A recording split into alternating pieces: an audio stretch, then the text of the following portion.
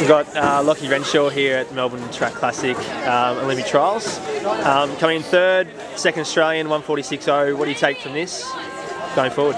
Mate, it was a good race tonight. Massive ups to Gurry. Gurry really got out there, had massive balls tonight to follow Rhodesia like he did, and we all had a good crack, but it just didn't come off. But it's not the end of the world; it's just the start of the season. Yeah. So a few good more races to come, and we should see the qualifier come. Yeah. Did you expect it to be a little bit quicker than what it was? I mean, we went through in 50.8, and then you guys were a little bit off that, so you were probably what, 52? Yeah, look, really didn't want to be too much faster than that. Yeah. Our plan was to really push that third 200, and I think we did that. I moved down the back straight, but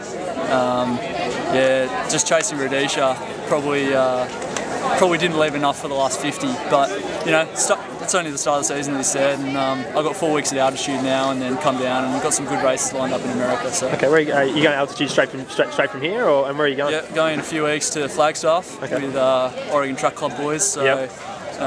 Me, Nick and Tyler will get some good training done up there for 4 or 5 weeks, and then come down and run Penn Relays, the DMR, with the boys. Yep. And hopefully go for the win there, and then chase the qualifier. Yeah, for sure. And you've obviously been spending a bit of time with Nick Simmons, doing the training. He's been staying at your house. Is that right? Yeah, Nick's been with me for about a month in Sydney, and we had a great time. Got some good training in.